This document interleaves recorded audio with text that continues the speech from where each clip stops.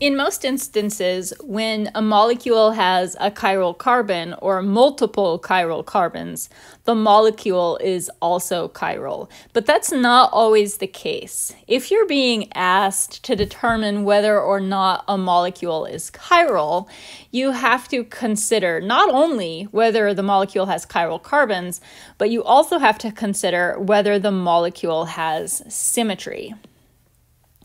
If you have a molecule with one chiral carbon and only one chiral carbon, chances are very high that the molecule is going to be chiral. There might be some exceptions to this, but I can't think of any. So I hesitate to say always, but I'm pretty sure that always, if the molecule has only one chiral carbon, then the molecule itself will be chiral. If the molecule has two or more chiral carbons, then we don't necessarily say, we can't say with confidence that the molecule is going to be chiral or not. So it is going to be either chiral or it might be achiral. And in order to determine the status, chiral or achiral, of the molecule, you have to look at the molecule and look for a plane of symmetry. If a molecule has a plane of symmetry,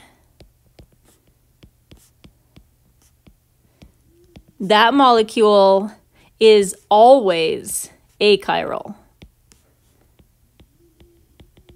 Does not matter how many chiral carbons it might have.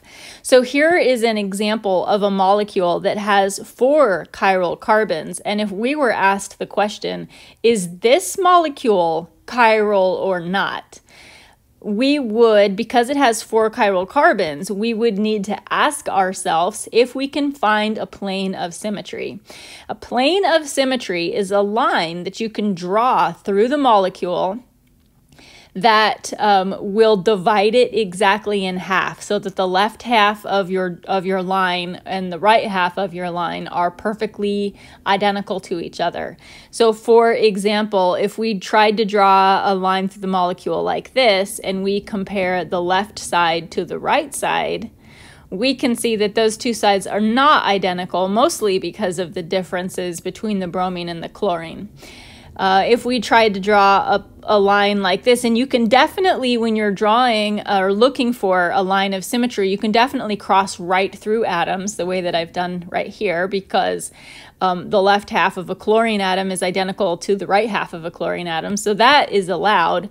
But this also is not a plane of symmetry because we have a bromine on one side and a chlorine on the other. Sometimes the plane of symmetry does not necessarily draw through or go right through atoms, like the two that I drew here. For this molecule, the plane of symmetry is right here.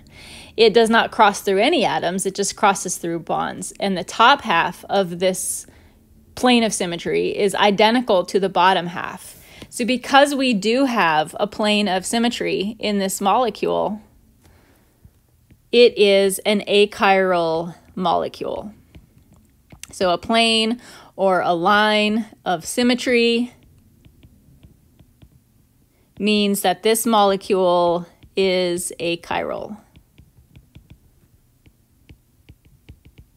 We have a special name for molecules like this that are achiral even though they have 2 or more chiral carbons. These molecules are called meso, or meso compounds, which is defined as an achiral molecule with chiral carbons.